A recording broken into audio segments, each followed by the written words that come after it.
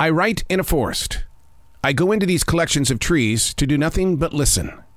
What started at the Billy Graham Library in 2015 in Charlotte, North Carolina, has evolved into a lifelong commitment and journey. Something is always moving through each and every one of us. It's our calling. These aren't my words. These are the lyrics from Billy's Forest. Chapter number 334, September 17th, 2022. Sometimes it feels like you're waiting for a call from God. Hello? Here I am in the forest. Are you there? For a brief moment, the sunrise was so bright I could barely see the writing instrument. Then everything becomes a shadow. Is that what it felt like when Jesus would walk by on the streets of his real-time world? The energy was physical, the pace a slow stroll. What about the people of the biblical times when the spiritual child would walk the streets? Did they know that it was that guy? Or was it the spoken tongue of those who had already been passed by? While they gathered, they must have felt like, I'm waiting for the call. His only son is nearby, but not everyone gets to feel the light. Our minds are occupied. The passing of sunlight is every day. We never see the other side of the street in the days of Jesus. We only saw him. We only know of the moments when the word was spoken. This is heavy. I wrote this on September 17th, 2022.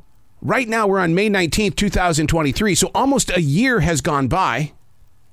I would like to know what the writer in the forest was feeling that day.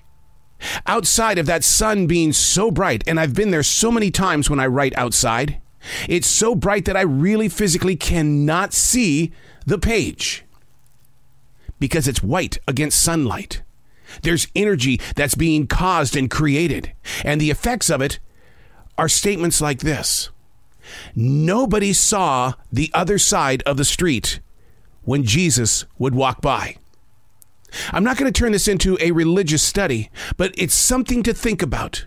Those moments when you feel this enormous amount of something, you don't want to explain it, but you want it to continue.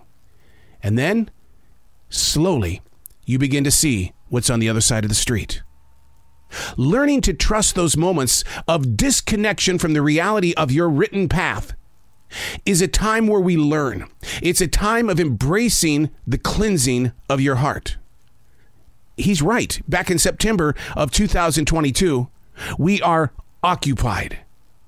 What is weighing you down? And are you honest enough to say, maybe I need to step back a few more steps. It could cost me some money, and it could cost me a friendship, but I'm occupied. I'm too much. I can't see on the other side of the street. And it's not the Holy Spirit in front of me. Everything is man-made. What is blocking your view from the other side of the street? We're occupied.